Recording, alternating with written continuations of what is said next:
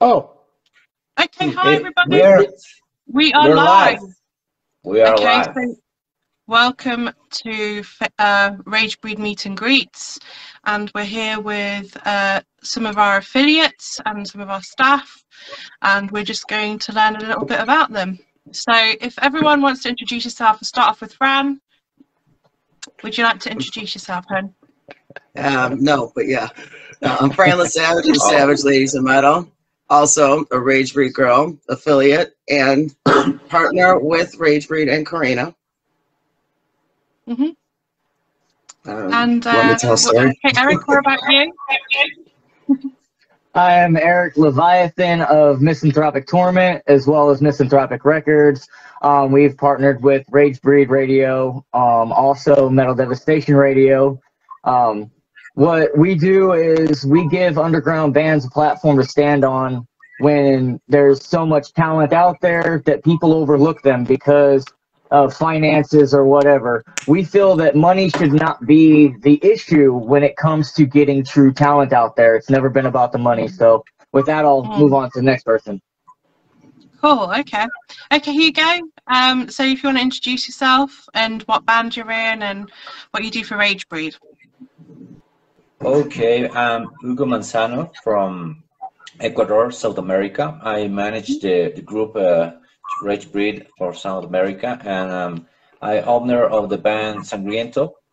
So I think it's really good to be in this room because in these days, in 1 month, I will be in the US. So I will be happy to meet the guys that are in US right now. For me, it's really good to have some friends. I can talk. I can show my music. I want to join Misanthropic Records. Is that right?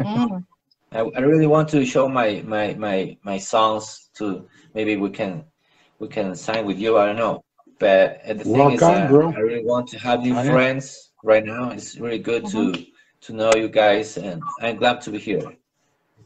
Excellent stuff. That's great. And what about you, Johnny? You want to introduce yourself? No. Hi, Johnny. Hi, I'm Johnny Chadwick from Rough and Rude.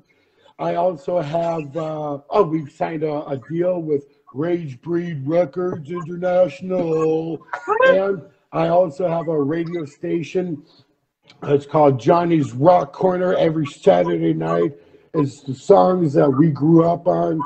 And yeah, and I'm going to be the first Savage Lady of Metals. So I'm a big fan of them. I'm just waiting so I can get my thong. Well, we are not doing Savage Ladies half naked in thongs with their booties hanging. We're a little more on the classier metal side. You still be sexy and keep your clothes on. We're trying to keep that one instead. I'll turn the thong around. It's no problem. Wear my pants. It's cool. I just feel sexy then. Can you get him to shave? Shave. That's how you feel. Dude, I'm so old, the hairs fall off. They're already gone. Man, I don't know if you're gonna cut it as a lady, bro. You don't know. You don't know me. We can have Savage Harry. We can do Savage Harry of Metal, and he will represent. Hell yeah. We'll do that. Also, I did leave out, and I shouldn't have. I apologize, but I also am an affiliate and partner with Rebel Radio, which is coast to coast and fucking killer as hell. Hell yeah! The boys of Rebel Radio are great. I'm more specific partners with Gravesite, who is a booking company that Rebel Radio also just recently opened up within the last few months, and they've been putting on some killer death metal shows. Fucking love those guys. Nice. I'm everywhere. Everyone's got a piece of a Savage. Eric, you're next. And do you know what's really good about all this networking? It's like, you know, it's like we're affiliated with the different, you know, obviously affiliates around the world and stuff. But what's great as well is you guys can network with each other as well. It's like so cool. Absolutely. It's like one big massive global metal family, which is wonderful, you know, and it's helping each other grow. I mean, we talk about, you know, so many different things when it comes to music and, you know, and I think when people network, it just adds that for bands, doesn't it? It gives you more opportunities for bands to, you know, look at different places, and when you network together, then they may say, I don't know, say they find Savage and then you say I'm with Ragebreed, and then they'll be like, oh, what's Ragebreed, have a look at that. Or say Rebel Radio, and then get in touch with them. And it's saying, you know, and that's the thing, because you're constantly giving bands, but also groups and other affiliates opportunities when you network together. And that's always been my sort of motto, is to rise together, you know, rather than sort of being separate. Because actually, when you help each other, everyone can grow, everyone can rise together. And it's great meeting everyone. You know, this is why I'm doing meet and greets, because everyone gets to meet the bands, they get to meet the groups, they get to meet, you know, the radio stations, the labels, and it just sort of gives people that other understanding of why we do what we do as well. So it's really incredible that all you guys are doing the same thing as well. It's one love. Badass. Yep. It's badass, isn't it? Yes, Yeah. Absolutely. Yeah. The thing I want to touch on what you said, if you don't mind. The thing that a lot of people don't seem to understand, at least the people that aren't in the unity, not separation type mentality, is that we're all racing towards the same end goal, all of us. Yeah. And we can't get to where we want to go by ourselves and having an ego. And as soon as most people push that out of the way and decide unity, not separation, which is what metal was founded on, you know, I get into the metal history, and our scene was founded upon unity and not separation. Sure, people had their issues, but at the end of the day, look how many bands come together and play together that can't stand each other in real life. Yeah. But it still works. Yeah. That's really They're doing cool. it for the same cause and the same reason, for the love of music. You put your differences aside and you come together in that unity, and that's what makes the shit beautiful. That's what makes it real. Absolutely.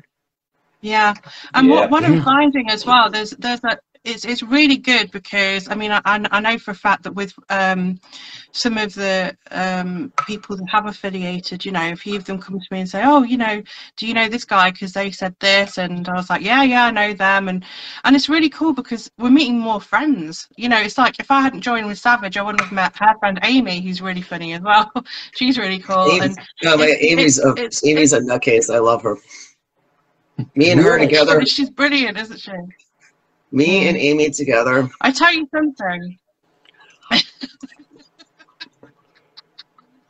I want to join the nutcase group. But it's great though, because it's like you're already here, bro. Me too. Yeah, right. Me too. Amazing. So one of the other questions I wanted to ask was, obviously you guys, you know, are into your rock and metal. What is your favorite genres? So starting with you, Fran, what's your favorite genre of metal? Is it like you know, a lot of people thrash is actually my favorite. It's I mean, I love it all. I'm so not genre picky. I mean, I love all music regardless. I am very musically well-rounded. I grew up with all forms of music, starting out with hip-hop. You know, my older brothers were 10 years older than me. That's all I heard and saw them breakdancing as a kid, and I would throw stuffed animals between their legs while they're doing head spins, you know. And, you know, but as I got older, I started going my own direction, and then, you know, as everyone knows, huge Slayer fan. You know, and when I was introduced to Slayer when I was 16, that was it. That was just like now to this day, it's still Slayer. You know, I still love Slayer to death, but it's thrash. I just love thrash. It brings out the rage. It brings out the intensity, just the whiplash. I'm okay with it. You know, thrash is my love. That is definitely my favorite. Cool. Okay. Yeah. What about you, Hugo? What's your favorite genre in metal? My favorite, brutal death metal. Yeah, nice one. Yeah. Yes. I love the genre. I love the genre. I believe that the genre makes me more happy and feels more alive when I hear bands like Necrophagist, Misanthropic. It's a really good band too. Yeah. And I love brutal. I love brutal. I love all kind of brutal, technical brutal, slam, like old school death metal too. I love it that. But in their case, I like to hear any kind of music, you know, like classic rock, thrash. Is really is like the base of the of the extreme metal, and maybe I sometimes some soft music. I don't know for the ladies. Depends the mood, you know. Sly dog. If you Exactly. can't bang the Slayer, then you got issues. You know Oh. what? I'm just saying, there's things that I wanted to try to Slayer. Did it work? I don't know. I talked to Dom, and he said he's game for finding out. So we're going to work on that. Probably broke his hips. Okay, cool. So what about you, Eric? What about you? What's your favorite genre? People are gonna trip on me, you know. Obviously I love death metal, but I grew up on bands like Kiss and Ozzy Osbourne, Twisted Sister. You know, I love all genres of metal. I don't like separating metal into like categories because I feel like that divides the scene and divides people and tells people what they should like. But I love death metal. I love all extreme metal, but you know, there is nothing like a band like Skid Row or Queensryche. You know, they're awesome. Those melodies and those guitar solos, they're fucking badass, dude. Nobody can mimic that. You know. Yeah. I'm a huge fan of 80s metal on every level. Just, I mean, that was where, you know, I mean, yeah, of course, you know, we got Kiss and all the other bands from the, you know, late 60s, 70s that started it, but it was the 80s that took that shit to the next level. Oh, and that's what I absolutely love, you know? So I'm a definite 80s fanatic. Well, like with you, the moment I heard Slayer, like my progression into metal went from okay, my uncle used to wake me up in the middle of the night to watch MTV Headbangers Ball. I'd see bands like Ozzy, Kiss, Rat, Poison. But then as I think I was like 13, 14 years old, because every time I listened to metal, I wanted something more extreme. I wanted to hear heavier. I wanted to hear harder. And I didn't even know, at that time, I was a kid. I didn't even know that harder existed. But as soon as I heard Slayer, I was corrupted for life. Then I hear Cannibal Corpse, and I'm like, holy fuck. Wow, this is some fucking shit. You know? And the heavier it got, the better it got to me, I guess, because I'm an aggressive type of person, you know? Yeah, I feel you on that one. And what about you, Johnny? What's your favorite style? It's got to be good. It's just got to be good. It's got to kick my ass. Me as a musician, the first gig I was ever at, my mom and my aunt, they took me to Woodstock. I was 2 years old. You know, I'm an original Woodstock baby. We lived upstate New York, Saratoga Springs. You know, I love all that hippie shit. Hendrix, Zeppelin, one of the first metal bands that came out. You know, badass. And then you know, and then the '80s with the Posers and all that. It was really cool. It was a way to get chicks. But Testament, I love thrash. You know, Testament, Megadeth. When they came out, shit. I partied up with these guys here in Germany because they picked me out as an interpreter. So I got really shit-faced with Chuck Billy. I don't want to say anything else. I got him as lay here in Germany. But anyway, badass, you know, I love thrash, heavy metal. Dio, fuck, hey, respect Dio. Friends of mine, you know, I went to a lot of gigs, really good gigs, but I went to a lot of shitty gigs too. But still, badass. Motley Crue. One of my best friends, Bullet Boys. I love Bullet Boys, you know, that type. But I throw in Megadeth.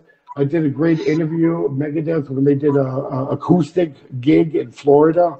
It was badass, you know, Megadeth acoustic. Come on, how bad is that? Yeah.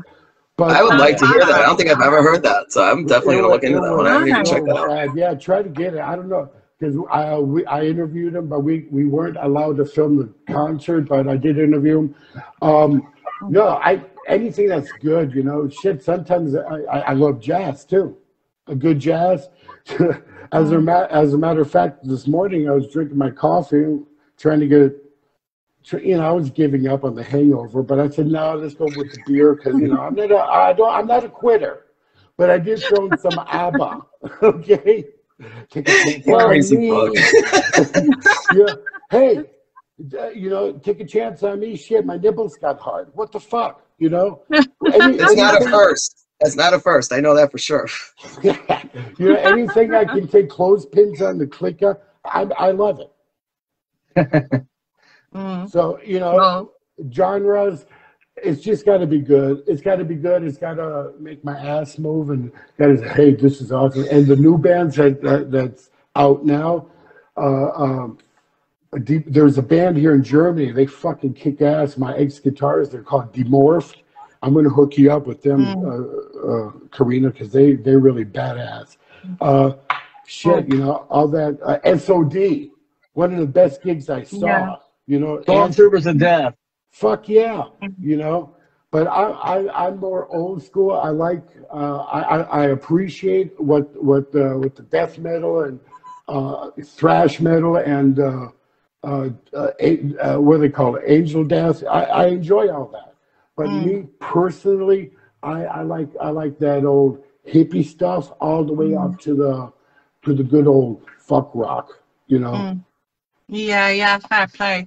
I mean, I must admit, when I was growing up, I mean, one of the first bands I ever got into was Guns N' Roses. Then the first CD I ever bought was I'm Broken by Pantera. It was the first single. And then I think the first EP I ever bought was Carcass, the Heartwork EP. Yeah. And then I had it's an album EP. But the thing with me is, when I was really young, I kind of listened to so much, because back then it just used to be called rock music. Are you into rock music? Right. Do you remember that? Yeah. Back in the day, there was never really any. I mean, there was subgenres, but it wasn't so extensive. It was just, are you into rock music? Yeah, I'm into rock music. Yeah, and then we were considered as freaks. Yeah, like when I was growing up, it was rock and metal. Yeah. Yeah, exactly that.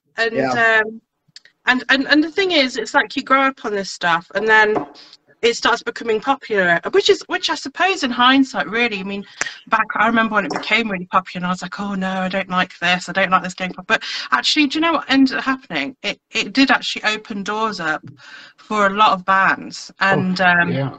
Hell yeah. and when people that got into the sort of more Diet Coke metal, if you like, started to listen to the heavier stuff, because like you said, that when you first got into music, your taste became heavier. You know what I mean? And isn't it strange that how we first get into stuff, and then all of a sudden you're thinking, do you know what?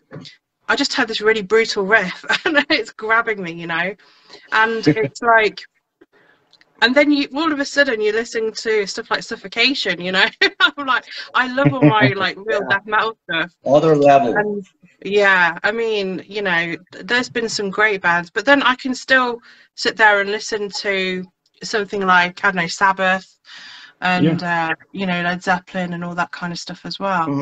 So that's really kind of cool, because it's interesting to hear what you guys, what your favorite genres are, and it's great to hear as well. And I always tend to find as well, like a lot of people that are in this business, they really love their classic rock, and they also like the heavy stuff as well, which is kind of cool, Yeah. Okay, Well, I started out with the blues. I was the only white guy in the blues band, first really? playing guitar. Yeah, and the guy, his name was Jimmy. He used to mow our lawn. And he said, Chadwick, you too fat to play guitar. I said, well, what should I play? With myself? He said, well, I saw you do that before anyway. And I said, okay, well, what should I play? And that's what they say, your strings are too small if you play with yourself. So it's the fingers were too big. So and then he said, then he gave me the bass, and how old was I? Shit, I was 15, 16, and the bass has been my instrument, So, but playing the blues, that's how I started, and then I just, with the old albums, you pick it up and listen. Oh, he's playing this riff. I never had schooling. I didn't need it. I had good ears. What? I don't anymore. I'm old as dirt. No, the thing is, though, without the classics, nothing that we have now would be here. And that is why a lot of true musicians and a lot of people who really just love music that aren't elitist saying only this type or only that type. Those people are closed-minded. You have to pay tribute to bands that paved the way. Yeah. I've actually got into an argument with a guy out of Arizona a couple months ago. He was on my Facebook and he was just like, he goes, "Why do you like so many different kinds of genres?" He goes, "There's only one metal."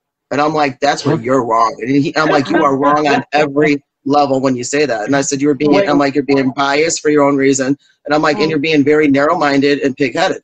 And he goes, "There's only one kind of metal." He goes, I've been a judge at several contests and this and that." And I'm like, "You still didn't learn a damn thing, apparently." You know, it's like, you know, here's the thing about critics. Here's the thing about critics, which is what I'm going to call this guy. They're going to pick apart what they like because that's human nature. Okay. Well, you put 10 people in a room, I guarantee you at least 3 of them are going to have a difference of opinion, if not more, on what they like. You know what I mean? Metal is metal, all of it. And the subgenres and everything, it's all part of metal. If you like it, listen to it. If you don't, scroll on by and find something you like. Don't tear somebody down because of what they like. Exactly. This guy sounds like he sleeps with his hands underneath the covers, you know? Whatever. You got a whole exception at a whole different level. I know what to get you for Christmas. The thing with elitists, and this is the problem that you have, is that when you just pigeonhole, you can only be metal if you just like this one genre. It limits so many other, well, it limits creativity. And the problem with that is it's also, I mean, as a musician as well, I mean, I know, like, for example, with my labs, we did a lot of different subgenres. And our criticisms used to be, oh, well, you experiment with too many different genres. And I was like, well, why not? I mean, an artist is an artist because you shouldn't have limitations or boundaries to what you naturally feel that you can write, you know.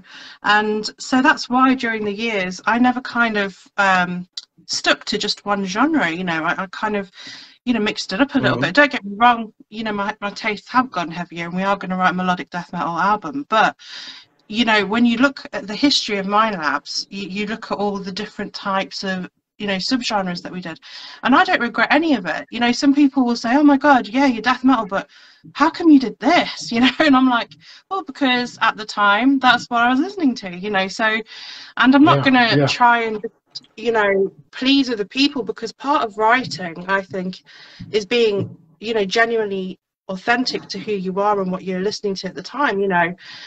Even if your taste change, I mean, that's gonna be inevitable at some point, you know. You will start thinking, like how I was saying to you before, you know, I started to listen to like bands like Suffocation, Morbid Angel, Obituary, Carcass, you know, and then my taste just became really brutal. But for a very long time, you know, I did experiment with different types of genres. And I love my gothic doom, and I love all different types of genres, which is why I do Naked Kings and Mind Labs. But I don't know, for you, Hugo, so here's a question for you. Have you always been into the brutal stuff, or did you ever go into any other kind of stuff? Did you ever write different types of genres, or? No. When I start to write songs and compose songs, always kind of brutal, but I love all kind of trash, you know. Not doom metal is good. I like black metal. Some bands are good. But when I start with my band, it's always kind of brutal with doom metal and that kind of stuff. And I don't start with other kind of like more slow bands maybe. But because I was listening to some of your stuff, and I really liked how you had some very slow parts, but then really heavy stuff as well, which I thought was really good. There was a real good dynamic in your music, which I really enjoyed. And it kind of was almost, I would say, progressive in some places, because you've got such an intelligent way of writing, because you've got that sort of like very sort of slow, and then it might even become very instrumental, but then it'll go into really heavy, massive, like huge sound, and you're like, wow. And I think that dynamic makes the heavier parts heavier. Yeah, that was kind of progressive. I agree. Like progressive metal. Really I love good that. stuff. Everyone should listen to his band. Seriously, I'll put a link up a bit later on. It's very, very Awesome. I've listened to it. Yeah. What did you think? Did you like it as well, Eric? I did. I do like his music, and I like the build-up. As an artist myself, we've done a lot of straight in-your-face, brutal death metal, but as a solo artist, I've done other different genres. But music that has, it has the brutality, but also the slow, heavy riffs in there. It can allow you to tell a story, and it makes it not so expected to be brutal. You know what I mean? I'm sure you know what I mean. Like, if you put the slow melodies in there and then you come out with brutality, people don't expect that really, but it makes the song. But if you take a band that's just straight brutal all the way through, even though they're good at it and they succeed at it, it's still, I think it would be better to have that build up to that catastrophe inside of you. Yeah. I mean, that's just my opinion. Sounds like a movie. Yeah. Awesome. And I think bands like Opeth Appreciate also do that really well as well. I think bands like, well, early Opeth anyway, the the really sort of progressive death metal stuff. I mean, I know back then when I was listening to the early stuff like, Blackwater Park and Still Life and all that, and you just can't believe how a band can go so melodic, so beautiful. It's almost like what's the word, heaven and hell in a song. You've got this beautiful somber part, and then all of a sudden it just goes into this like proper demonic guttural death metal growl, and you're like, yes. You're putting your horns up in the air. It's so cool. What I like to call that is thoughtfully controlled schizophrenic rage. Say that 3 times fast. I've actually got a song titled that. That's amazing. That's so cool. Yeah. Okay. Well, so another question then to some of you guys. What do you think are the challenges that you face either as a musician or as a, what you do, I suppose? Have there been any challenges, and how have you overcome them? So should we start with Fran, maybe? Sure, why not? I am not a musician. I don't know how to play any instruments except maybe the flute. Hey, right. That is mastered. I don't need anyone helping mastering that shit. That shit's down pat. But for a flute for my laps. I knew she was going to say that. I knew. What else am I? That's the only instrument I can play. What do you want me to do?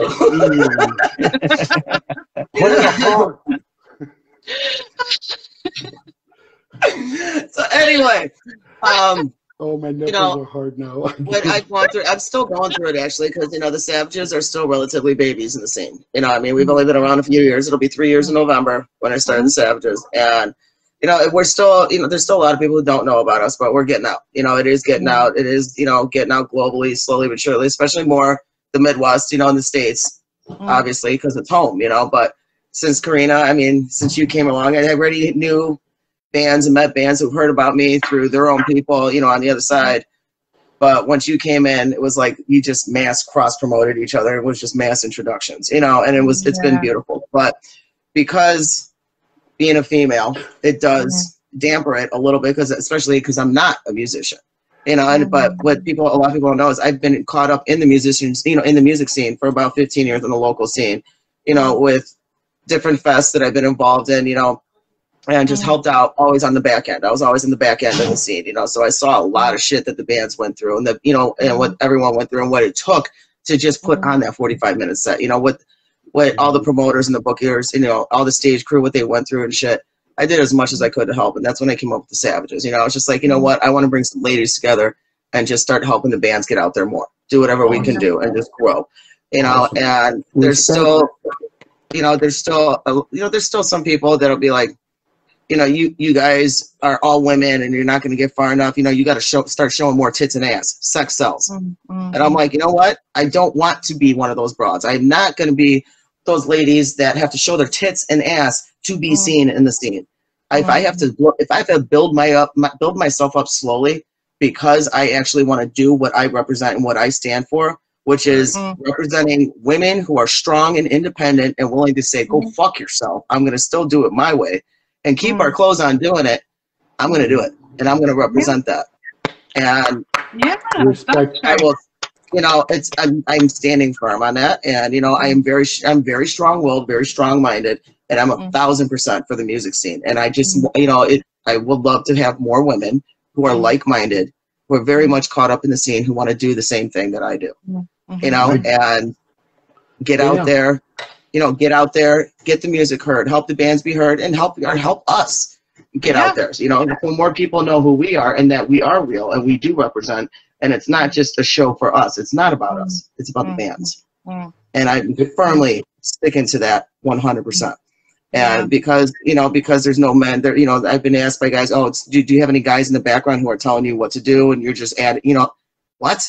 Are you serious? No, I don't need a fucking man to tell me what I should do and how I'm going to do it. It didn't work when I was growing up. It sure as fuck ain't going to work now. You know?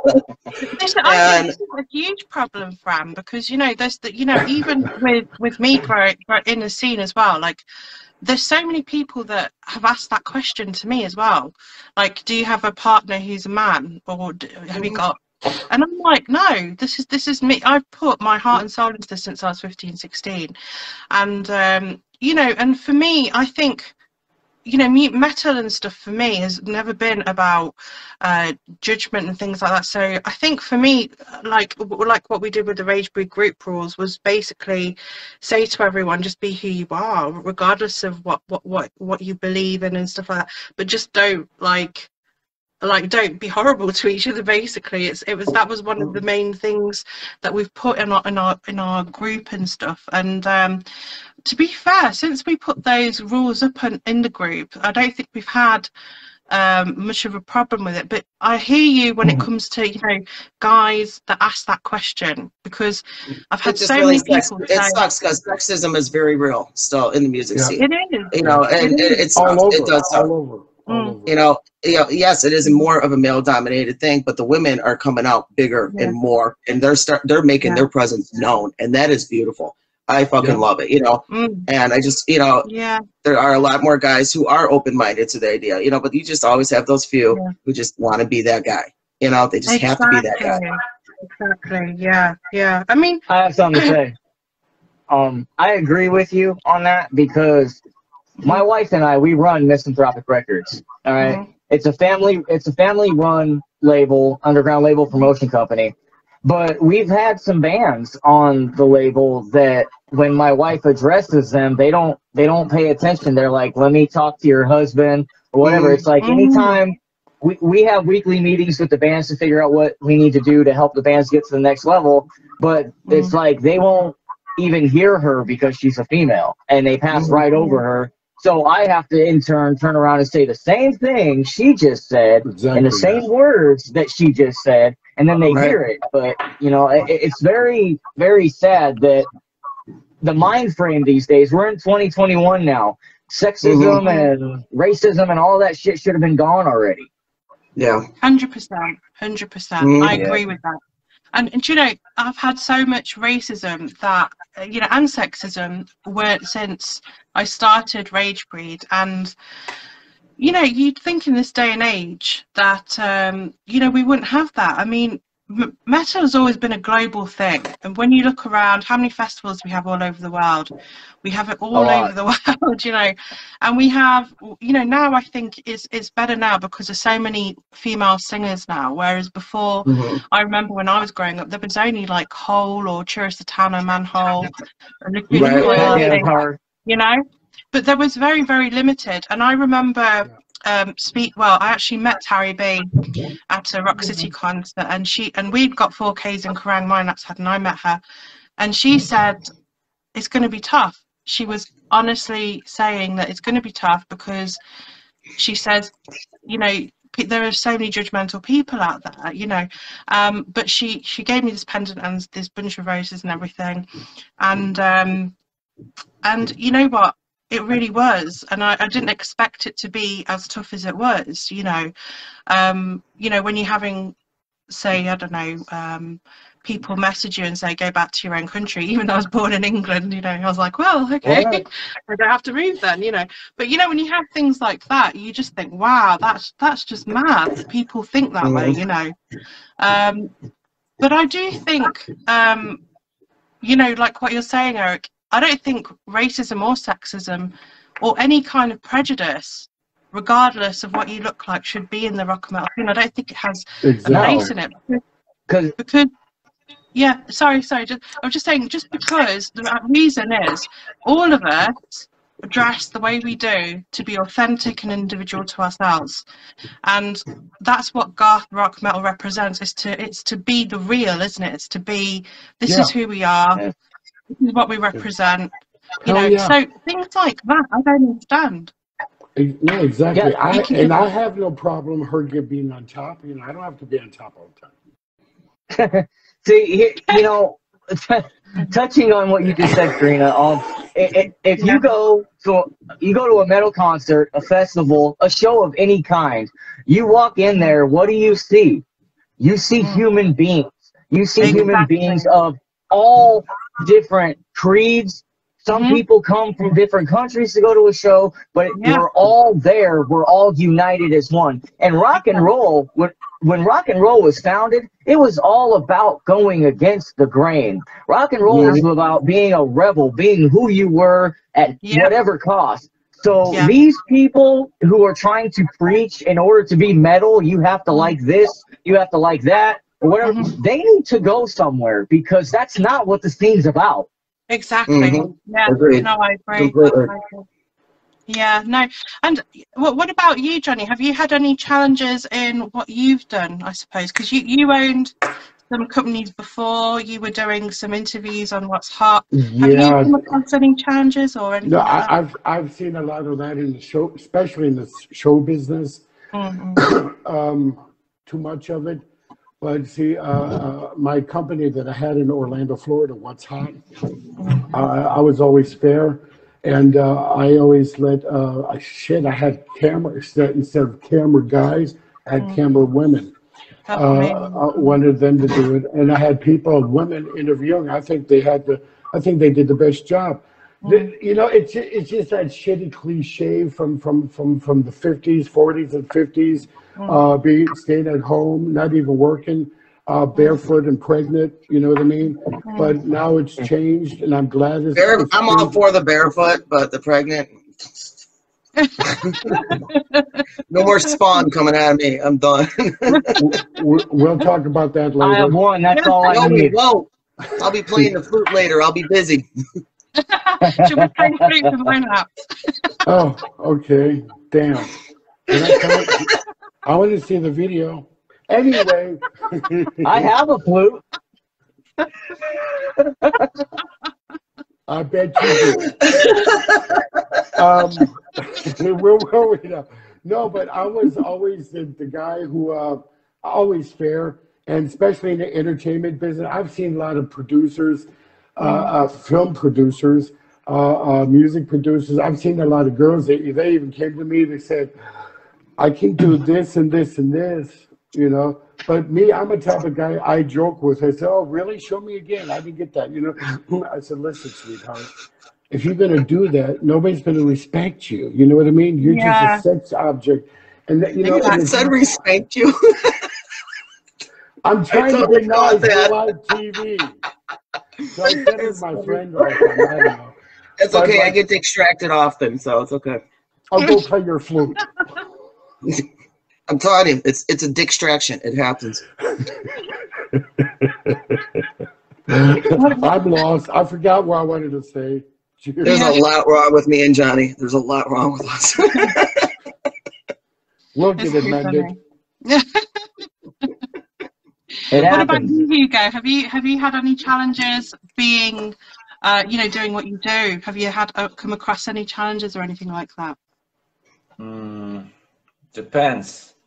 There are some bands that in my scene, sometimes they are like jealous, or maybe I don't know, and they try to speak bad about your band or something like that, or they Yeah. start yeah. to all the time, Oh, and yeah. they The try haters are to everywhere. be more aggressive, Haters, yeah. you know, and have more fans and things like that, and you start to have a like a career. I don't know the word. It's like a fight, you know. Rivalry, maybe? Yeah. Yeah, So, rivalry, yeah. but sometimes these things is better for you because that push you to make a better music, push a better scene in your videos or something, or try new songs, new riffs, try songs, you know, and that's good. But for me, it's good when people start to talk about you because you are doing good. I must be doing great then. Exactly. Yeah, Exactly. exactly. You Exactly. have to be Yeah, bad Turn the careful to publicity negative say into is say actually positive. something. good publicity. Yep. Bad Yeah, publicity be can be a careful. good thing because it's You like, have you know to be what? You careful heard you this so they shit, don't but you talk heard about about you. me. You're gonna remember that shit. You know, Yep. it's not always a Yeah, bad thing. No. Yeah. Yeah. exactly. Because there's That's so always true. You hit the haters nail out on the there. head there. Yeah, You're I always going to think get hated. And I was watching this video actually recently, which was saying that actually your success is measured on the level of haters you've got. Because, Yeah. you know, Dude. it's really funny because they were saying that if people that's don't know true. about you, they That's won't true. judge you. Whereas Yeah, if there's a lot of people talking about you, it means you've made some sort of, you know, impact on their lives. Yeah, you're still I must be existing. fucking famous then. Yeah, do you know what I'm saying? It's kind of like, but I mean, I've had this, and what Hugo's saying actually, you know, I relate to that completely because we have that as well, and we still have that, you know. But I Same think it's here. really about, yeah, and you know, I think everyone probably on this chat has gone through that on some Oh, level. hell yeah. Hell yeah. You know, yes. and I think it's really about believing in yourself and rising above that, because the reality is I do believe in self-defense, but you've got to choose your battles wisely. That's something that I've learned recently. And also sometimes if it's something that's small that can be resolved, you can try and resolve it.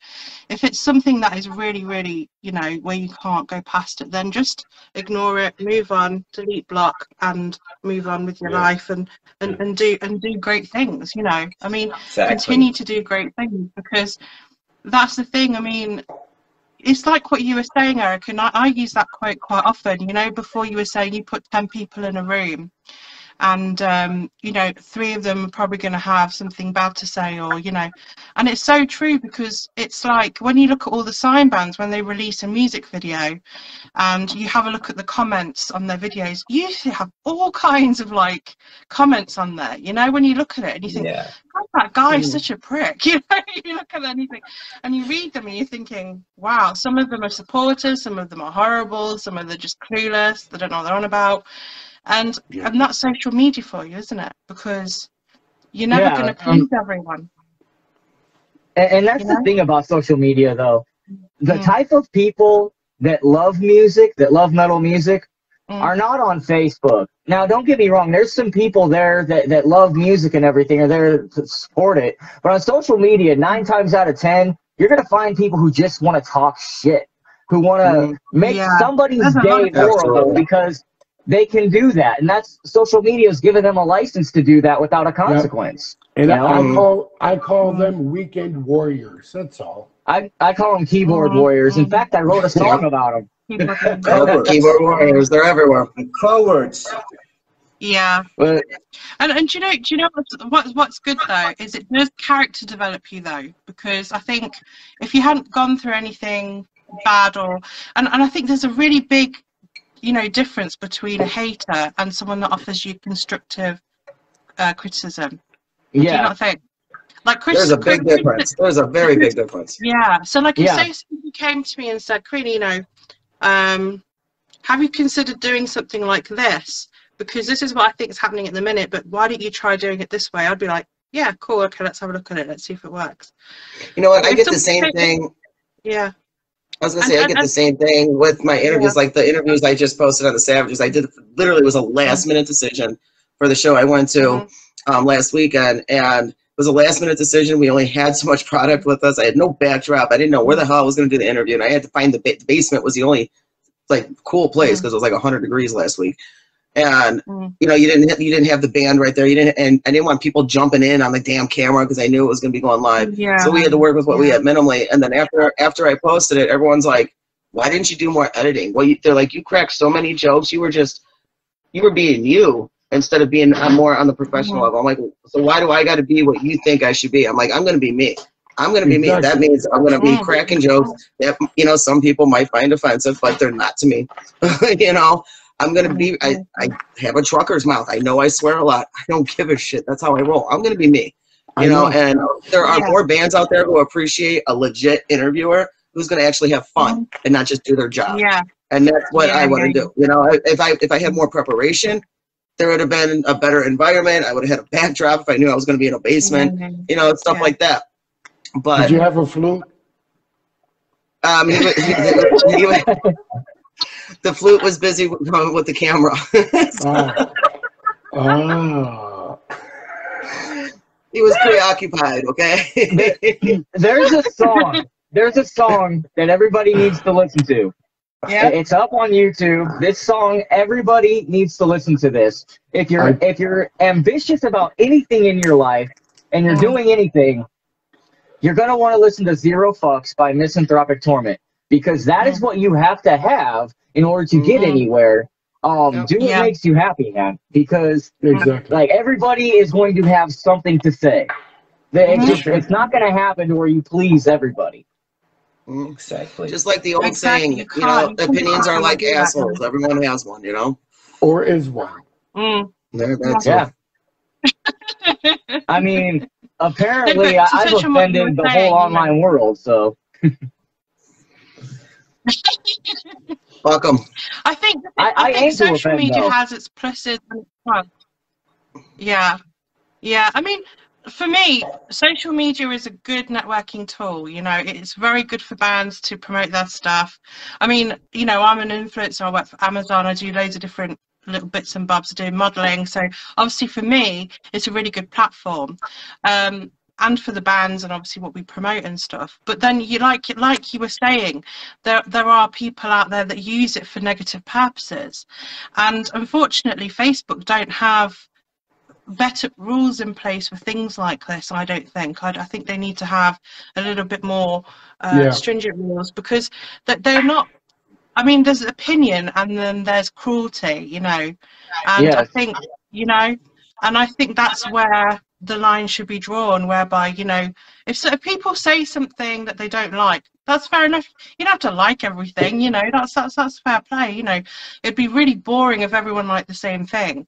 But I think it's how you communicate that. Like, for example, I mean, I remember a long time ago, I wasn't really into this band much, but everyone was, you know, and they were going, "What do you think about this band? They're so good. They're so good." I said, "Well, personally, it's not really. They're okay, but I don't think they're incredible, but that's fair play. But that's just my opinion, and that's because you know, I'm not really a massive fan of that kind of genre." And you know, and I thought I worded it quite well, and it really insulted someone. They're like, "Oh, well, you're just deleting."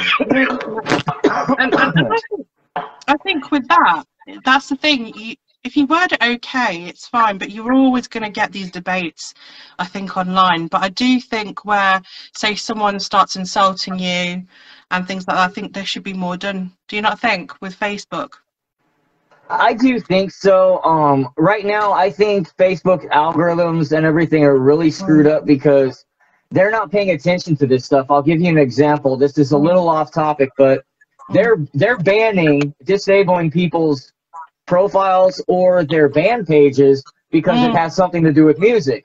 Yet there's a Facebook page that is trying to promote pedophilia, like trying to put them in with the LGBTQ community. Yes, I didn't know that. And I've reported this page like 100 times. My wife's reported it, and they won't do nothing about it. It says it doesn't go against their community standards. Yet a band page does. That doesn't make much sense to me. No, so, that's mad, isn't it? But this is what I'm saying. These are the things they need to sort out, for sure. Yeah. You know, no, I agree with you. So I think do you find, okay, so when it comes to promoting music, what channels then do you guys use? What are your go-tos? What kind of apart from Facebook, what other places do you promote what you do? Instagram. TikTok. TikTok is really good if you learn how to work it. Yep. Yeah. I still have yet to break into the TikTok. I still have yet to do that, but it's Instagram is my other use. But eventually I'll get into TikTok. Yeah. Instagram, YouTube, SoundCloud. And then I just have my promotion company that I hire. I mean, if I have some extra stuff that I need to get done and I can't do it all because I've got other stuff, I just have this other promotion company that I hire, and I give everything to them, and they reach out to the people they've got to reach to, and it gets around. Cool. That's a good idea. I think that's the great thing about networking as well, isn't it? It's you get to have people on board that promote through theirs, you promote them, and it's great idea. I've been using, let me think, there's been BizFluence that I've used. That's mainly for the professional side of things of what I do. I use LinkedIn, and I've recently been touching on Tumblr, YouTube. We've got basically Instagram, and TikTok is new, and I'm still finding it hard because it's like there's so much stuff, isn't there, to do? It's like, and what was really funny when I first started it, I put this video together, and it put on some really cheesy music, and I was like, oh my god, I can't use this. But then I figured out how you can search for bands like that are metal and stuff, and I got used to it. I'll help you figure that part. I'll help you figure out TikTok. See, I'm old school. I still use smoke signals. Hey, wait. I use flyers. See, I'm not that far. Yeah. That's cool. Well, here's my promotional mug. Wait. I got one too. Yay! Cheers. I'm terrible. I should have my own mug. I have my own, I got my web store that I put up, a week and a half, 2 weeks ago, throwing that out of cafepress.com/SVGLM. All kinds of shit. And I still haven't even gotten my own mug. You still don't have your own mug. What? Is that Mr. Flute? That's awesome. Hold on, should he make his presence known? Yeah, come on. Ben, you are known as Mr. Flute. Mr. Who? Mr. Flute. Mr. Flute. Whatever that is. What's up? How's everybody doing? Play me a This is Don. This is Don, also from Spamicidal Jelly. All right. Otherwise now known as Mr. Flute. What's up, bro? Mr. Flute. Talking about instruments they play, and I said I don't play any instruments, but I do play the flute. Oh yeah, I'm Mr. Flute, all right. Yeah. Hey, Mr. Flute, can she hit the tone or not? Oh, she can hit every one of those tones. Every tone on the scale. Oh, there you go. You know what they say, practice makes perfect. It sure does. So hold on. If I'm correct, this is Mr. Flute and this is Mrs. Flute. Yes, they're coming out with a new album. They're going to be coming out with a new album. I'm gonna write a song. I'm gonna write a song called "The Flutes." And then you can. I am honored to be the inspiration, Eric. Thank you. I want a signed CD from your. But you guys got to get up on stage and demonstrate. That could be arranged. I'm not ashamed. I mean, anything's possible, right? Oh, he started to stutter. No, bro, I saw you work really good. Respect. Thank you. Yeah. Thank you. Yeah, really good. Really good. I like the band. Very good. Yeah. Thank you. We're trying to get stuff recorded right now. Spamicidal jelly. Excuse me? Spamicidal jelly. Spamicidal jelly? Yeah. Didn't you play at the Empire of Fire show at the Looney Bin? Yes. Yeah, we played Sunday the 25th, I think it was, of May. Right? Yeah, I think so. Yeah, I'm the one who set that up. Yeah. Awesome. Cool. Yeah, man. Dang it, that was a great time. I love playing that place. Actually, I think we're playing there again in September. Set it up playing there again. Set it up again. We're going to open up for them, rough and rude. And then they're going to do the main act. I want to see the flute playing on the stage. That's it. Yeah. And you better not miss a tone, woman. Oh, don't worry. Don't worry. I won't miss any of it. Wait. Does the tone sound something like this? No, not really. A little higher than that. Guys, just to Eric now. Obviously, you've got an event coming up, haven't you? Yes. If you just want to show the poster again, so people can see what's actually. Ourselves and Eric have gone into sort of an affiliation, and he's put our logo on the poster, I think. Show the poster, bro. I have, but unfortunately, I haven't printed out any new flyers with your logo on it. But the logo that has Ragebreed on it is all over Facebook. I will be printing these ones out today. Ragebreed is going to be going right here. Lovely. But that's the flyer. Do check this out. Do check this out, everyone, because this is going to be an absolutely stunning show. And that's going to be in the US. It's called Summer of Madness. Yeah, if you want to tell everyone a little bit about it, Eric, if you just want to tell everyone a little bit about the show. Yeah, absolutely. Let me get this so I can read off some of the bands. But there's 22 bands in all of Hill, Kentucky. 2 days, free camping, pyrotechnics, a light show. We're going to have a metal flea market out there with a bunch of different merch tables and food vendors, obviously some alcohol vendors. It's an all-ages show. If you go on to the Misanthropic Records page and go to events, you can find the event link and get your tickets. Tickets are dirt cheap. It's $30 for 2 days. That's 22 bands for $30, 2 days, man. You know, you need to put 23 bands on there, bro. If I had next one, the next festival. Sorry, we're already this one about it for the next one, dude. Yeah, don't worry. Yeah, most definitely. But we might even have Kentucky Pro Wrestling out there. That's still up in the air right now.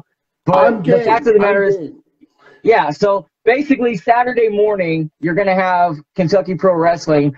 So Friday night, while everybody's banging their fucking head, smoking weed, whatever the hell they're doing, they wake up in the morning at 10 a.m. and instead of getting bored and leaving, they get to entertain themselves with some pro wrestling. Oh yeah.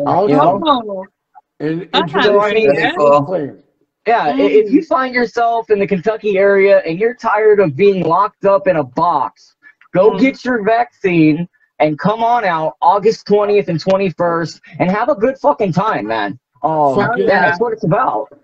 Definitely. Oh, yeah. And also, I just wanted to put something out there as well, because we also are affiliated with Metal in the Mountains, and we're also affiliated with Bloodstock as well. So if you're in the UK, do go and check out Bloodstock Festival. You can buy the tickets from www.ragebreed.biz. It's on the homepage, scroll down, and you can actually buy tickets there as well. So just wanted to put that out there as well. So that's cool. So I just wanted to go to Johnny also, because Johnny's got a show called Johnny's Rock Corner. And I just wanted to talk about the embarrassing moments bit. Embarrassing? Yeah. Sweetheart, yours is coming up next Saturday. Your embarrassing moment with the priest. Oh, God. No, I am a huge fan of inappropriate behavior. Bro, send me your story via vocals. Send me your story. We'll hook up later. It's it's the most embarrassing funny moments. Like the first story that I had, it's a true story too. And because I used to work at a furniture company called IKEA, and you had a bunch of kids running around on the carpets. So I grabbed a handful of candies and I said, "Who wants a candy?" And all the kids, they lined up. Man, if it's about candy and sweets, they lined up. Okay. So, and at the same time, I'm handing out the candies. I'm patting this one kid on the head. And at the end, I turned around and I looked at him. I said, "You want a candy too?" And he looked at me with a mustache. And he said, "I'm 43 years old. What the hell do I need a candy?" And he wobbled out of my department. Well, I don't know what you call them. Little people, midget, dwarf. I don't know what they call themselves. I know what I call it, but I don't want to say it. But yeah, it was funny as shit. No, it was embarrassing as shit because I didn't know what to say. Yeah, he would take out your shins. You keep talking your shit. Well, I know he would have boxed my balls. Haven't you ever seen that movie, Bad Santa? Yes. Yeah. That's a great movie. All right. You should learn your lesson from that, bro. Right? Okay. Okay, help me out. I'm dumb. My mom dropped me a few times in my head when I was a child. What was the name? What do they call Bad it? Santa.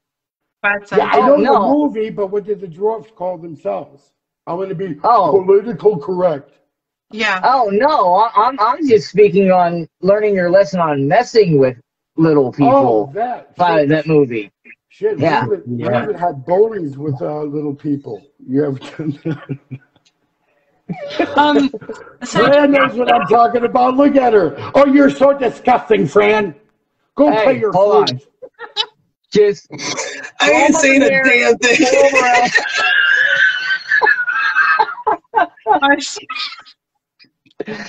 Hey, let's go bowling.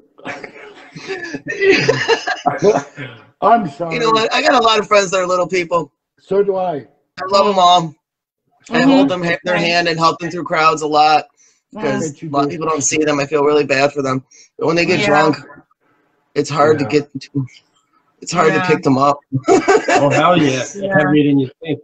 I have one friend in particular that's crossing my name. His name is Frank. And Frank, yeah. He goes by Fank. He takes out the R. He goes by Fank. Love him to death. Crazy, wild partier.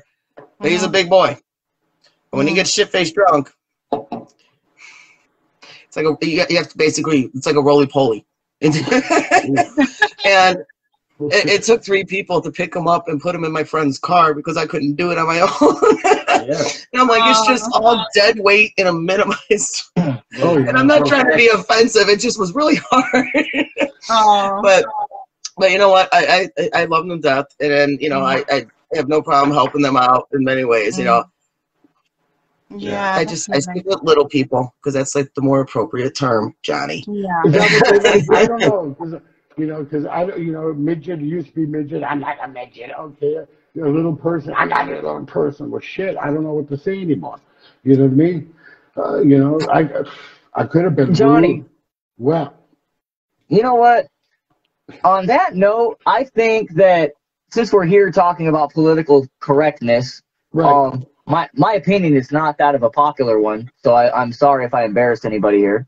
But I think a lot of people just need to get over their feelings, man. Like agreed. In today's society, there's a difference if you're trying to insult somebody and hurt their feelings, and then there's you. You don't know. But if you say something online, people are going to jump down your throat, and then cancel culture is going to come along and try and do their crap to you. Everybody just needs to just get the fuck over it and live life. Because this online is not real life. When you step outside into your neighborhood, that's real life. Try and talk to somebody in your neighborhood like you talk to them online. That's all I gotta say. Well, there were 2 of them in my high school, and we were really good friends. So, and I said, let's sit down and talk, you know. And he asked me, why should we sit down and talk? I said, well, every time you talk to me when we're standing, you're always breathing on my dick. I don't like it. So let's sit down and talk. So, but, was that wrong? So we just sat down and we had a great conversation, you know. Yeah. I'm sorry. It's true though. You're good, man. I'm not racist. I was the only black guy. You're such a jerk, dude. Seriously. Well, yeah, I'm the only black guy allowed in the black Do you know what? He should be a fucking comedian, I swear. Well, I don't think I laugh as much as when I'm listening to you. It's so funny. Well, it was turning me on. You know the movie Deliverance? It's a boy, Who wants a T-shirt? Anybody want a Let's T-shirt? say, wait, lift it up. I'll take it. I'll cut that shit up. Send it to me. Fuck yeah. Hey, I'll wear it in one of my videos. Hell yeah. That's awesome. Friend, go play flute. I'm ahead. So but the thing is, but he understood and he laughed his ass off. It was funny, you know. That's the way I am. I don't know. I'm not right in the head anyway. That's why I play rock and roll. Yeah. If I was right in the head, I'd be wearing a tie working at the bank. Yeah. Okay, guys. So the other question I wanted to ask you, because I'm gonna let me just have a look. Hang on. Yeah, my battery's only got like running 15% battery. Yeah, my battery's running low. So, so a bit of a question then. So just to end this chat and everything, what are your plans for the future and what you do? So what kind of things do you want to see? So Hugo, let's start with you. With the band, what would you like to see in your future in terms of your band, of what you do for Ragebreed South Africa, you know, that kind of, sorry, South America. What things do you want to see happening for your band and for the group? Well, I like I told you, I will travel to US in 1 month. So I really want to make a tour in US. I really want that. Yep. And another thing, I will keep in touch with bands with South America and make some interviews for Ragebreed. And I think it's good because a lot of bands in South America and Latin America really want to be heard for other countries. So I think they need this push with interviews and things like that. That's really good for the scene, the Latin scene. And I really want to be on tour for around the world. You know, it's my dream for it with my band. I think this is the dream of every musician, to be on tour. For sure. Around the world. Around the world, yeah. That's lovely. That's really good. That's my dream. Awesome. Amazing. Live your dream, brother. Cheers for that. Definitely live out your dream. Man, live your dream. Live out your dreams. Hugo, you are pounding that bottle. That shit is gone. That was full when we started. I know. Just a little bit of tequila, not too much. I have to take a little bit. But what's your idea of not too much? A bottle? Is a worm in it? Is a worm in it? Yes, take a little bit, not too much. Fran, what about you? Where do you want to see Savage and Ragebreed USA? Honestly, I just, to grow. I mean, just to get out there so the bands to know more about us and know that we are here for them. And now to start bringing them into booking, getting more involved with booking, and just helping them get out there, Cool. Of course, the Savage is growing. The more ladies there are to help represent, the bigger we can get, the more the bands can get. It's a win-win situation with that. Definitely. Talking more talks in it with Dom. We're actually thinking about doing a podcast. And we've been talking about this for we've been talking about this for about a month or two. Now it'd be more of like a real talk podcast because I just like to be me, and I like to talk about taboo. I like to be very taboo and talk about shit that Facebook won't let you talk about. Not that kind of taboo. That won't go live. But I also want to be able to do band interviews. Ideas that we were talking about is it's not going to always going to be about music. There's going to be a couple of weeks where we just have legit talks about shit people are afraid to talk about. Things that people are finding offensive. Yes. We want to get out there and say there are people who are going to talk about this and you will not be judged for it. And we're going, we want to bring it out there. And then we want to have other, we want to do every other week, but we do want to do more interviews with bands and stuff like that, So we want to get, we still want to keep some of the music in there. And we're going to some degree, but so the Savages are going to start, they want to do get into podcasts. And me and Amy are going to start getting, the YouTube going sooner, very soon. There's just slowly, we're slowly progressing and bringing things in. you know, and it's chaotic for us, you know, especially, you know, with me, not just because of, you know, between Ragebreed, Rebel Radio, and the Savages, I have 2 jobs, you know, so there's not much flute playing. I do it as much as I can. You poor thing. You know, and I work a lot. I work an average of about minimum 65 to 80 hours a week, you know, and somewhere in between there, I try, you know, I get in as much as I can for the scene, as much as I can. The weekends, I'm wide open, and that's when I start getting bombarded. Okay, this is due, that is due, this is due. I got to reach this person. I got to do this email, you know, and I'm game for that. You know, wide open. It depends what. Wait a minute, you just distracted me. What did you mean by that? It depends on the conversation. There's always that covered. You know, it's more you know, that the Savages definitely want to do, and we're slowly growing. You know, right now we are looking for more ladies. You know, more ladies who are involved in the scene. You know, that are about the bands, not about themselves. You know, of course, yeah, we got to promote ourselves a little bit and put our, you know, but it's not about us. And as we grow, everyone else will grow. And that's my main goal right now, you know, is different aspects, different ways we can go about it. And interviews and getting more involved, going to shows and doing live interviews, not just podcast interviews, but I want to be able to go to shows and actually get the bands that are on stage and do a live interview with them, get them out there more, get them introduced to my audience that, you know, that they're, that they might not know the people of, you know. It's all about marketing. It's all about getting everyone out there. And that's the whole goal. It comes down to, and there's so many ways to go about it. There is, yeah. And a lot of it, you know, is about, you know, social media and promotion that way, but also word of mouth as well. You know, when someone's had a good experience with you, I know for, you know, with Ragebreed, we've had some people come back and say, oh, you know, I really like this, and I've got a band here who wants to hook up. You know, even that is such a powerful thing, you know, on the internet and through person as well. So I think the more people that are coming together and, you know, helping each other rise is and that's what I want for the Savages. You know, the more girls we get, you know, the more ladies we bring in. It's not just about promoting. It's like, you know, we can help the show, you know, we can help the bands in the shows on top of that, not just the promotions, but, you know, if the booking agent wants to say, we want to bring the Savages here to bring in that much more attention, you know, there's so many possibilities and endless possibilities that we are game for, as long as it comes down to the music. And that's just the whole goal in the end. Oh, yeah. I mean, music's got to be your divine passion, I suppose. Something that, for me personally, I mean, it's something that has to come first. It's got to come from your heart.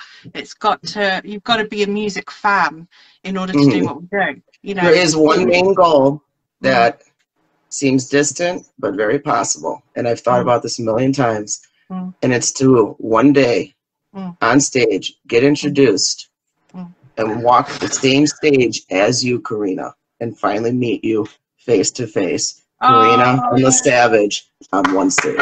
That is a goal. That is a goal that I've thought of several times, just in like more than several times, just in the last few days. I'm just like, one day, me and Karina will be on the same stage, and I will lose the Savage and burst into Savage fucking tears. I don't care, just to finally be able to meet you and give you a hug, because you are one of my best friends, and I have come to adore you and love you and everything you stand for and everything you represent, and I will always have your back. Stop saying that shit. Oh, you're gonna make us all fucking cry. Was that a Mexican? Was that a Mexican? Yeah. But that is definitely a long-term goal, is to walk on the same stage. We will do it.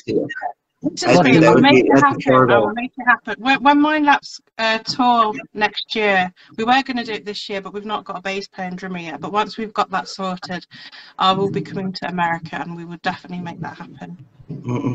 Hell yeah! Oh yeah, definitely. Cool. Also, so Johnny, what about you then? What's your plans? What are your future goals?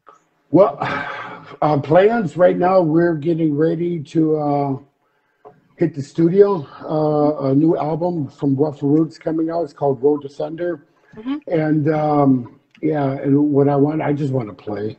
I want to get this album out. We're done. We're ready to go. we're ready for the stage. I just want to play. I just want to, you know, we're not going to make millions. I know that. I don't even want to make that. I just want food, drinks, a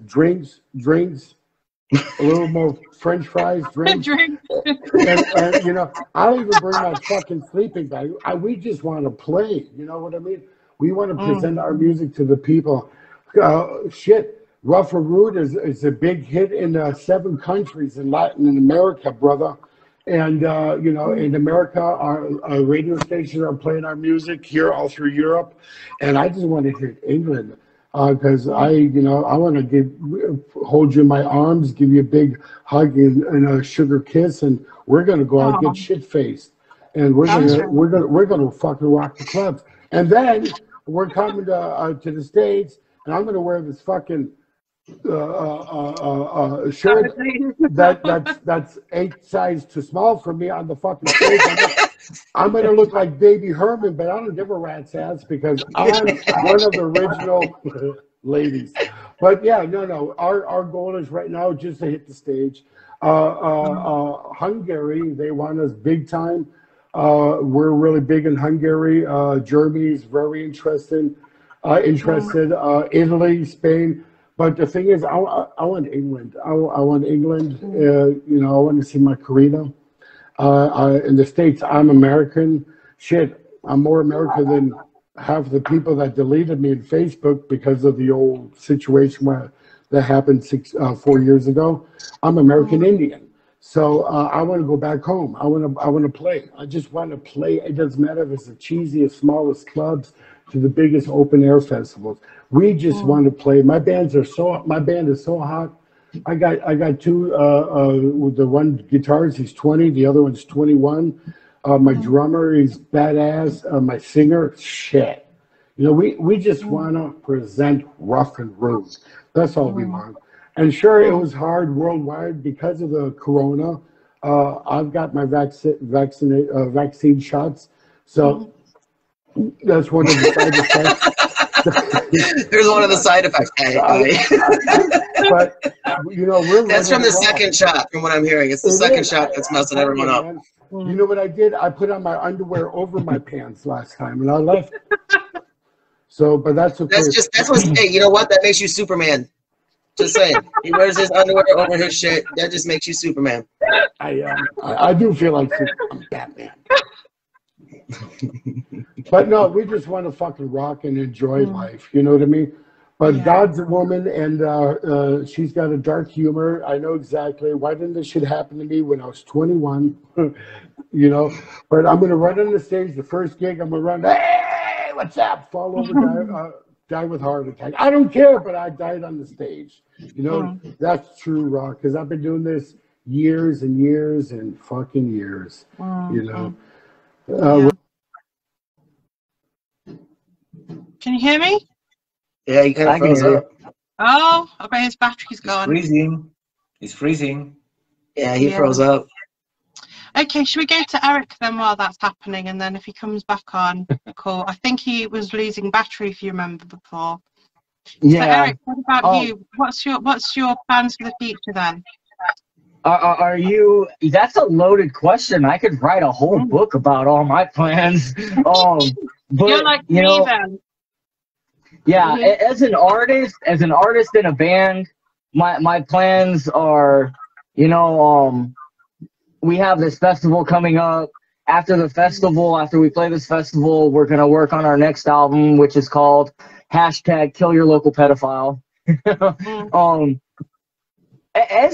And I have to speak as an artist, you know, a lot of my music is brutal, and people know this, but what I'm trying to get people to understand is the message that we have within our music. We touch on a lot of things that we want to bring awareness to the world about, like missing and murdered Indigenous women. You know, 5,000 people a year that are Indigenous in America go missing. They're brutally raped and they're murdered, and nobody is really talking. Yeah, nobody's really talking about this stuff. They're talking about other things that were being force-fed through the media. And even though our music is brutal and there's a lot of people that don't understand what we're doing, what we're trying to do, hi brother. What we're trying to do is we're trying to bring an awareness to the world to get people to open their eyes and stop turning the other way with a blind eye, you know, actually do something about it. I'm not saying for anybody to go out there and go down the street and murder your neighbor because he might be a pedophile, although I would agree with that, but, you know, it's a different thing. I'm saying open your eyes, stop turning the other way, and do something about it. Stop bitching about the problems and actually do something. You know, that's from an artist standpoint, I would love everybody that hears Misanthropic Torment to be able to embrace that ideology. Now, you want to make a difference, basically, isn't it?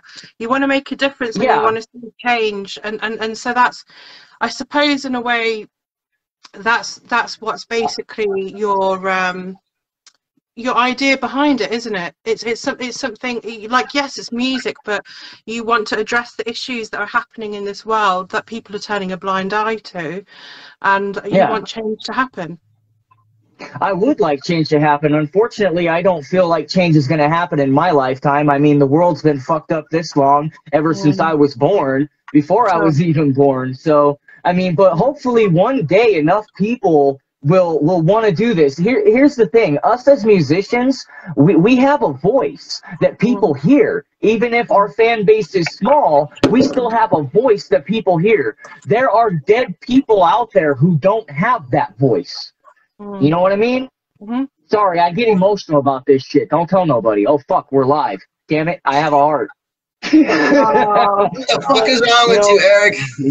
Yeah, but you know, as an artist, that's my goal. But now moving as a business person, as somebody who runs a promotion company / label, a booking agency, my goal is simple. We just made a good connection with Ragebreed, and I want to see both of us grow and flourish in this community because we have a lot of the same goals. We think a lot alike. You know, I also work with Metal Devastation Radio. I would like to have some kind of merger with all the people that we work with, bring everybody together and run as, even though we're separate entities, run as one fluid machine that nobody can really mess with. You know what I mean? Yeah. Just build one big networking machine. Get these bands heard. Get them out there. Get them where they need to be. You know, that's just the goal of any musician. Yeah, absolutely. That's a great idea. You know, and I'm definitely up for that. You know, we always want to get bigger. We always want to get stronger, and it's basically so we can promote as much as we can. You and I really do think alike. We are on the same page there, definitely. So we will definitely talk more about that. So I just want to say thank you to everyone here. You guys have been amazing to interview. You guys still see me? Yeah, yes, we can see you. But I just wanted to say thank you because you guys are so entertaining. You're so funny. You're so fluty. Oh, I like that word. I'm all fluty. And I've had a really good time. I'm sorry. It's all good. My throat. It's all about the flute. It's always about the flute. Always like flute for Johnny. From what I hear, you got to massage these muscles right here. I don't know though. I've never played the flute. I don't know. Well, not a problem. Because it never reaches that far. Okay, before you go, I just have one thing I want to say to everybody really quick. Yeah, okay, cool. Yes, it's a Ragebreed Radio. Okay. Yeah. That was beautiful. Okay. That was beautiful. I tried that this morning and I crapped my pants. Ah, you got to do it from here, not your ass, bro. That's funny as fuck. I couldn't even try that. My shit will crack. My voice is deep enough, being a female. I can only imagine what that would sound like if I even tried. You just left the door open for something, and I'm not going there. Well, that's probably wise, actually. Okay, you left the door open. I came in and shut it. Guys, it was great meeting all of you. We're gonna rock together. We're gonna make it big, huge, and we're gonna have fucking fun doing it. Damn Fuck straight. yeah. Hell yeah. Awesome. Okay. Awesome, guys. Meeting the rest of you guys. Definitely. Hugo, finally, man. Got to talk. Eric, we need to talk. We will. Fran? I got to charge my phone first. Fran? No, that's fine. That's fine because me and Karina and a couple of the Savages have another. Oh God, we've got another Zoom meeting. Yes, that we have. The Savages have an announcement coming by this afternoon. So that's the next step for me and Karina. Then we gotta do that. Remind me when we do talk to talk to you about Savages, because I have an idea. I think all three of us should go into a group chat and talk. Because I have an idea. Okay, All right. cool. All right then. Let's get that up. Okay, guys. See you soon then. Yeah. Definitely. Absolutely. See you soon. Cool. Peace. Bye. Fran, send me your video.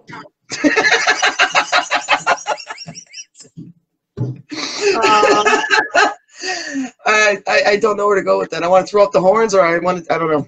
Bye, guys. There we go. Right, Bye, I'm going guys. to Bye, try guys. if I can. Don't know how to do it Goodbye. though. Goodbye. Bye.